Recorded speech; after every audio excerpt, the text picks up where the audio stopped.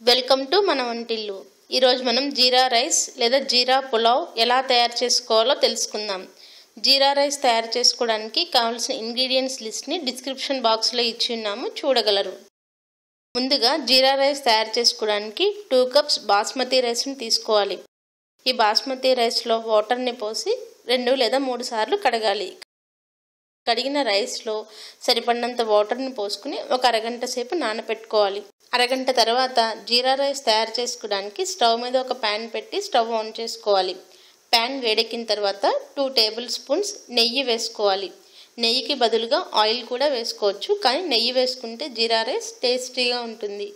నెయ్యి కరిగిన తర్వాత 2 యాలకులు, చిన్న దాల్చిన చెక్క, 3 లవంగాలు వేసుకోవాలి. ఈ స్పైసెస్ని నేతిలో ఫ్రై చేసుకోవాలి. స్పైసెస్ లైట్గా ఫ్రై అయిన తర్వాత 1 టేబుల్ స్పూన్ జీలకర్రని తీసుకుని 2 అరచేతుల మధ్య పెట్టుకుని కొంచెం నలపాలి. ఇలా ప్రెస్ చేసుకోవడం వల్ల జీలకర్ర కొంచెం మ్యాష్ అయ్యి ఫ్లేవర్ ఇంకా బాగా వస్తుంది. ఇలా 2 చేతుల మధ్య నలిపిన జీలకర్రను నేతిలో వేసుకోవాలి. జీలకర్ర లైట్గా ఫ్రై అయిన తర్వాత 2 టేబుల్ స్పూన్స్ జీడిపప్పు వేసుకోవాలి. జీడిపప్పు ఆప్షనల్. జీడిపప్పు లైట్ గోల్డెన్ కలర్ వచ్చేంత వరకు ఫ్రై చేసుకోవాలి. జీడిపప్పు ఫ్రై అయిన తర్వాత కట్ చేసిన 5 పచ్చిమిర్చి ముక్కలు వేసుకోవాలి. అలానే స్లైసెస్గా కట్ చేసుకున్న ఒక పెద్ద ఉల్లిపాయ ముక్కలను కూడా వేసుకోవాలి. ఉల్లిపాయ ముక్కలు, పచ్చిమిర్చి ముక్కలు నేతిలో బాగా కలిసేలాగా కలుపుకోవాలి. అలానే 2 రెమ్మల కరివేపాకును కూడా వేసుకోవాలి.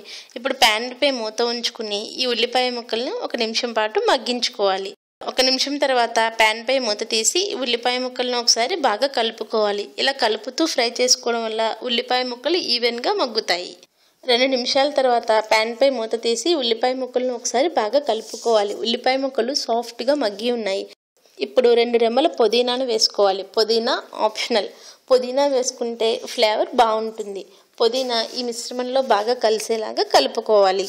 పుదీనాను ఒక హాఫ్ మినిట్ పాటు మగ్గించుకున్న తర్వాత ఈ తాలింపు మిశ్రమంలో వాటర్ని పోసుకోవాలి.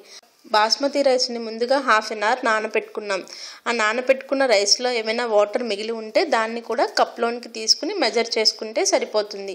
మనం 2 కప్స్ రైస్ని తీసుకున్నాం. దీనికి 4 కప్స్ వాటర్ని పోసుకోవాలి. 4 కప్స్ వాటర్ని వేసుకున్న తర్వాత ఈ వాటర్కి సరిపడినంత క్రిస్టల్ సాల్ట్ వేసుకోవాలి.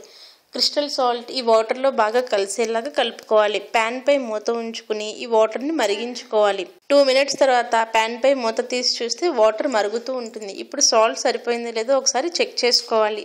ఇప్పుడు ఈ బాయిల్ అవుతున్న వాటర్లో ముందుగా అరగంట సేపు నానబెట్టిన బాస్మతి రైస్ని వేసుకోవాలి. వాటర్ని టేస్ట్ చేస్తే లైట్గా సాల్టీగా ఉండాలి. అట్లా ఉంటే మనం రైస్ వేసిన తర్వాత సాల్ట్ కరెక్ట్గా సరిపోతుంది.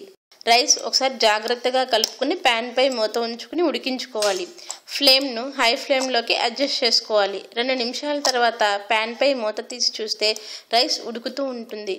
ఇప్పుడు ఒకసారి జాగ్రత్తగా కలుపుకోవాలి. ప్యాన్పై మూత ఉంచుకుని మీడియం ఫ్లేమ్లో ఉడికించుకోవాలి. 5 మినిట్స్ తర్వాత ప్యాన్పై మూత తీసి చూస్తే రైస్లో ఉన్న వాటర్ క్వాంటిటీ చాలా వరకు తగ్గి ఉంది. ఇప్పుడు ఫ్లేమ్ని లో ఫ్లేమ్లోకి అడ్జస్ట్ చేసుకుని రైస్ను ఉడికించుకోవాలి. 5 మినిట్స్ తర్వాత మరలా ప్యాన్పై మూత తీసి చూస్తే వాటర్ ఆల్మోస్ట్ అబ్జర్వ్ అయిపోతుంది. రైస్ కూడా సాఫ్ట్గా కుక్ అయింది. బాస్మతి రైస్ను గరిటతో ఎక్కువగా కలపకూడదు. గరిటతో ఎక్కువగా కలిపేసినట్లయితే రైస్ ముక్కలుగా విడిపోతుంది.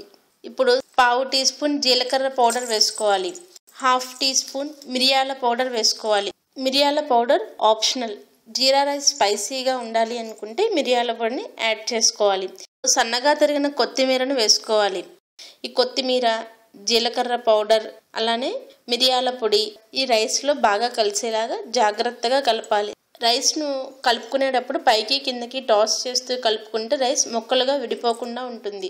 ఇప్పుడు మరలా ప్యాన్పై మూత ఉంచి 1 నిమిషం పాటు కొత్తిమీర ఫ్లేవర్ రైస్కి బాగా పట్టేలాగా మగ్గించుకోవాలి. 1 నిమిషం తర్వాత ప్యాన్పై మూత తీసి 1 నిమిషం పాటు హై ఫ్లేమ్లో మగ్గించాలి. ఇలా హై ఫ్లేమ్లో మగ్గించుకోవడం వల్ల జీరా రైస్లో ఏమైనా లైట్గా మాయిశ్చర్ ఉంటే అది కూడా ఎవాపరేట్ అయిపోతుంది. అంతే, ఎంతో టేస్టీగా ఉండే జీరా రైస్ లేదా జీరా పులావ్ రెడీ అయింది. ఇప్పుడు స్టవ్ ఆఫ్ చేసుకుని జీరా రైస్ని సర్వింగ్ ప్లేట్లోనికి తీసుకుని సర్వ్ చేసుకోవాలి. జీరా రైస్ డైరెక్ట్గా తీసుకున్నా బాగుంటుంది, లేదా రైతా, చికెన్ కాంబినేషన్లో తీసుకున్నా చాలా బాగుంటుంది. మనం ఫ్రీక్వెంట్గా జీలకర్రని ఎక్కువగా తీసుకోవడం వల్ల డైజెషన్ సిస్టమ్ ఇంప్రూవ్ అవుతుంది. సో జీరా రైస్ని అప్పుడప్పుడు తీసుకోవడం వల్ల మన డైజెస్టివ్ సిస్టమ్ చక్కగా ఉంటుంది. మనవంటిల్లు ఛానల్ రెసిపీస్, డీటెయిల్ డిస్క్రిప్షన్ మరియు టిప్స్ కోసం మనవంటిల్లు.in వెబ్సైట్ని చూడగలరు. మరిన్ని రెసిపీస్ కోసం మనవంటిల్లు ఛానల్ని సబ్స్క్రైబ్ చేసుకుని మీ సలహాలను, సూచనలను కామెంట్స్ రూపంలో అందించగలని ఆశిస్తున్నాము. ధన్యవాదములు.